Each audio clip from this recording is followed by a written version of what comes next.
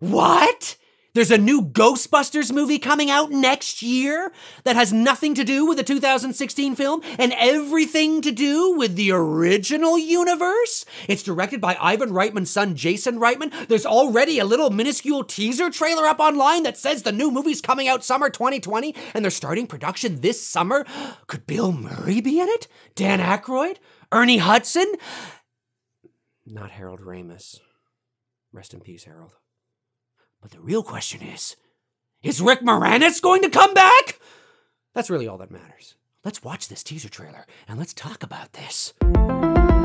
It's a fucking shit show! What you think you see, what you think you hear, that's what it's about. Mood and atmosphere. No, it's fucking garbage. It's garbage. Mood and atmosphere.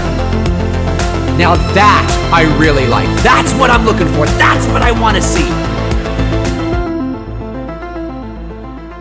Hey folks, how you doing? Dave McRae here. Yes, in this video, in case you've been asleep the last 24 hours or so, I want to talk about this new Ghostbusters movie that is coming. It was just announced that a new Ghostbusters movie is moving into production this year for a summer 2020 release date. This is official. This is not like, oh, this could be. No, this is actually happening. There's already a teaser trailer up online, which we will watch together and we'll analyze it together and talk about this. It's going to be directed by Jason Reitman, who is the son of Ivan Reitman, who directed the first two Ghostbusters movies in 1984 and 1989. He also directed Twins with Arnold Schwarzenegger and Danny DeVito. He's had some hit and misses over the years, but certainly he's done some movies that we know and love. And his son, who directed Juno, who directed Up in the Air with Anna Kendrick and George Clooney, he's going to be directing this new Ghostbusters movie. Like, this is legit. This is official. Now, there's no plot yet. There's no announcement of any cast yet, but the feeling surrounding this is that this is essentially, this could be the Ghostbusters 3 that, well, more Dan Aykroyd than anybody, has been wanting and trying to get off the ground for years. Look, Dan Aykroyd has wanted a Ghostbusters 3 forever. Bless you, Dan Aykroyd. But we really don't need one. We didn't need a Ghostbusters 2. And one of the reasons why there has never been a Ghostbusters 3 is because of Bill Murray. He's been one of the primary reasons, because Bill Murray didn't want to do it. He did the original. It was a complete story in and of itself. There was really no need to do a sequel, but it was one of the highest grossing films that year, hugely successful in 1984, critically and commercially. So they did a sequel. I don't know what took them so long, but they did a sequel in 1989, 5 years later. Well, that movie wasn't nearly as critically well received, and it wasn't nearly as successful at the box office, and that certainly put a damper on things, but Ivan Reitman was willing to return. Dan Aykroyd was willing to return. Ernie Hudson was willing to return. Harold Ramis was willing to return. Bill Murray, not so much. And he held it because he's like, I don't want to do it. Like, it's been done. I just don't want this to become my identity, essentially.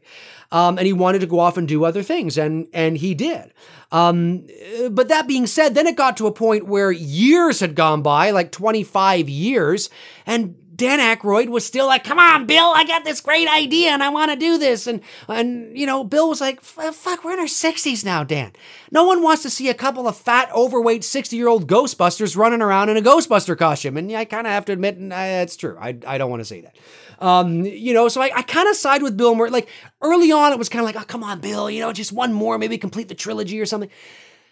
But over the last 10 or 15 years, I'm kind of like, yeah, I totally get it. Like, it's way past its due date. We don't need it. Nobody wants it. But Dan Aykroyd had been holding out. Then, of course, in 2014, I think, Harold Ramis passed away. And Harold Ramis, of course, played Egon Spengler in the original two films. He was a very accomplished, successful filmmaker and director in his own right, directing Vacation with Chevy Chase, directing Groundhog Day with Bill Murray, an iconic comedy classic from the early 90s. But he was Egon, and he passed away, sadly, in 2014. I think he died of a heart attack. So that put the nail in the coffin even more of a potential Ghostbusters 3. You got Bill Murray saying, no, I don't want to be running around in my 60s all fat and out of shape in a Ghostbusters costume. And then Harold Ramis dies, and it's kind of like, yeah, this is not, and that was sort of the catalyst for the 2016 film. Now, I got to admit, I didn't mind the 2016 film all that much. I can hear it now. I can hear the thumbs down now. Oh, come on, Dave, you like the movie? Oh, Dave, it was nothing but feminism and women in our faces and sort of fucking and Melissa McCarthy. She's not funny, Dave. She's just fat. Just fat, Dave. Fat's not funny. Funny's funny, not fat. I was like, well, I watched the movie objectively for what it was, and I thought it was actually quite entertaining. I think it was completely unnecessary. I thought the marketing was absolutely atrocious. I thought the trailers were absolutely horrible, but I thought the movie was okay. It was entertaining. It was completely unnecessary. We don't need a sequel. I kind of hope they don't do one.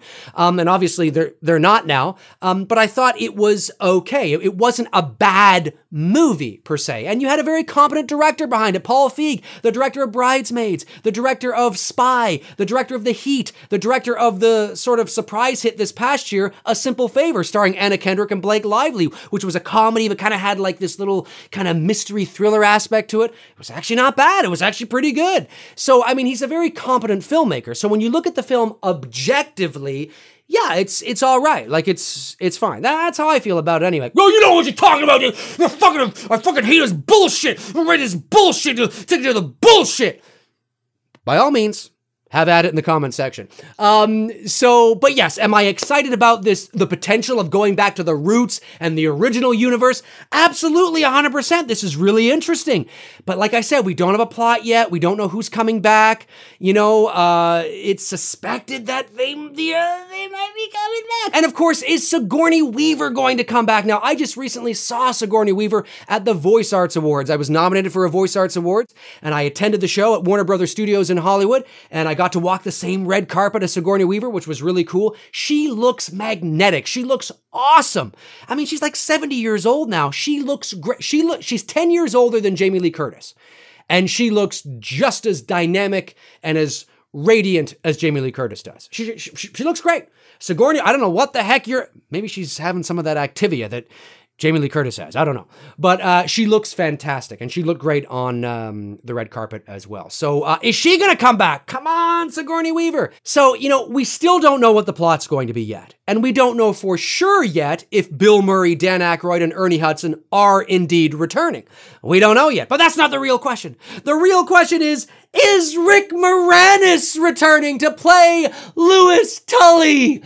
You can't have a Ghostbusters movie without Rick Moranis, and you can't have a Ghostbusters movie without Sigourney Weaver. Rick Moranis, of course, has been retired for years. Like, I mean, it might even be 20 years now, or close to it anyway, 15 maybe.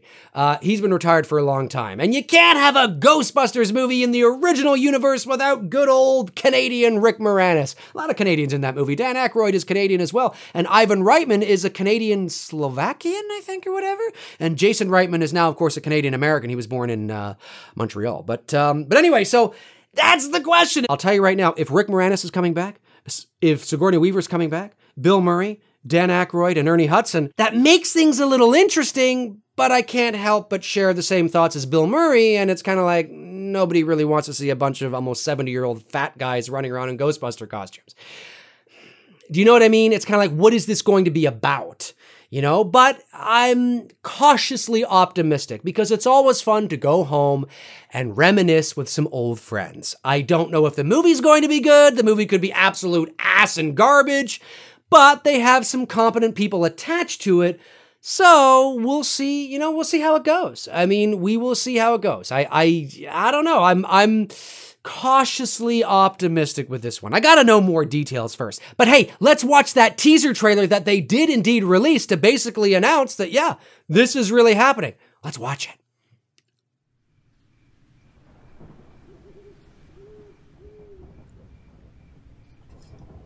Ooh. It's like Freddy Krueger. Oh, now you hear that? That's totally the original Ghostbusters. Love this camera shot. We're walking up. It's that Panaglide, steady cam moving into this barn on this farm or something. Ooh, it looked like one of the proton packs. There's Ecto 1. And there you go. Summer 2020. This shit's really happening. Now, this is really interesting. I love the use of the original music. I love the use of the original sound effects, right? That really harkens back to the original Ghostbusters, right? And also, too, if you notice that Ecto-1 has the original Ghostbusters logo on it and not the Ghostbusters 2 logo where the ghost is doing that. Because in the 1989 sequel, that's what they had on the car. If you look at the car, they have the ghost logo, but the ghost is doing that. It's actually the logo of the actual film as well. In the actual movie, it's supposed to represent that it's our second chance, we're back, we're back, right? But the actual marketing of the movie, it's like, it's Ghostbusters 2, it's the sequel. So, but that's not what we see here on the car, right? We see the original Ghostbusters logo. So is this a sequel to the original Ghostbusters and they're negating the sequel from 1989, pretending it didn't happen? Interesting, right? And if it is, then where is Ecto-1 here? It's on some farm in some rural country area. If the original cast all does come back, is this Dan Aykroyd's, Ray Stan's farm, right? And they're all long retired and they've gone their separate ways and they haven't, talked to each other in years, and maybe shit starts to go down again and the world needs the Ghostbusters. But of course, the Ghostbusters are all fat, old, and out of shape now. Maybe that's it. Or maybe they will bring in new blood and they'll be mentoring. It'll be kind of like the old and the new and the passing of the torch. Maybe that's the idea. I have no idea. But where is Ecto-1? Whose farm is this? Right? It's just been, it looks like it's been sitting there for years. Fascinating. I'm cautiously optimistic. I'm a big Ghostbusters fan, certainly the original movie. So this is it's the nostalgia. It's the kid in me. The movie might be fucking shit. And is this movie necessary? No, it's completely 100% unnecessary. But if it's done well, it's always fun to go home again and have a little revisit and a little reminiscing with some old friends. So I don't know. We'll see what happens. My name's Dave McCrae. Comment below and let me know your thoughts. What did you think of the teaser trailer? What do you think of this idea about doing a Ghostbusters 3? Are you on board, but are you only on board if the original cast returns? Are you only on board if they all return? Are you somebody, no, I need Ernie Hudson, I need Dan Aykroyd, I need Bill Murray, I need Sigourney Weaver, and I need Rick Moranis. Or maybe you just need the original 3 Ghostbusters and you're like, I don't give a fuck if Sigourney Weaver or Rick Moranis return at all. Comment below and let me know your thoughts. I would love to know your thoughts about what this all means. What do you guys think about it? My name's Dave McCrae. If you want to follow me on Facebook, you can at facebook.com/manythingsdavemccrae. That's where I tend to post in the meantime and in between time when I'm not posting here. The link is in the description. If you want to help support the channel each and every month via Patreon and get in on some Patreon goodies, that link is in the description as well. So yeah, comment below and let me know. Whew, interesting.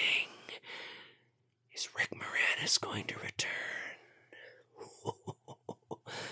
Cheers.